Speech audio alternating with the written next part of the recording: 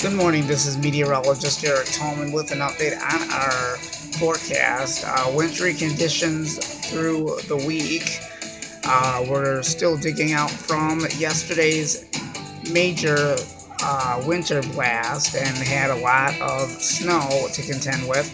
So a lot of schools in southeast lower Michigan are closed down today because of the heavy snow that caused slick roads, slippery conditions, and a lot of spin-out accidents in southeast lower Michigan today. So if you're going to be going to work today, please take it easy out there because it is very slippery and the roads are very icy and messy out and snow covered as well. So, like I said, there were about 200 and some schools closed today in southeast lower Michigan, which is surprising, of course.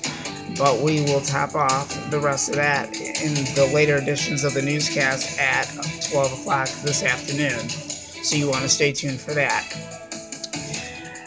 For today, we are expecting temperatures to go up to 28 degrees with partly sunny skies and breezy today, and then we'll go down for a low of 19 degrees.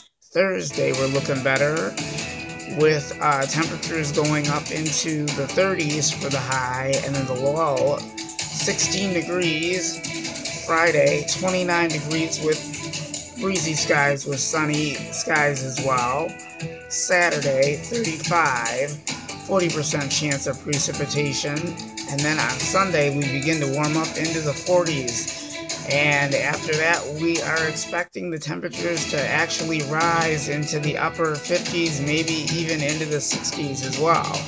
We'll talk about all these changes coming up in the 7-day forecast coming up today at 11 o'clock. This is meteorologist Eric Tolman with your update on the weather forecast. We just want to thank all the viewers once again for tuning in with us yesterday. We got a lot of results.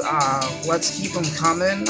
Thank you so much for tuning in. I want to thank all the viewers that don't watch all of my updates very often. Thank you so much. The results are turning out excellent. Please stay tuned for more. I've got more breaking news and much more coming up. Stay tuned. We'll be right back with more breaking news just ahead.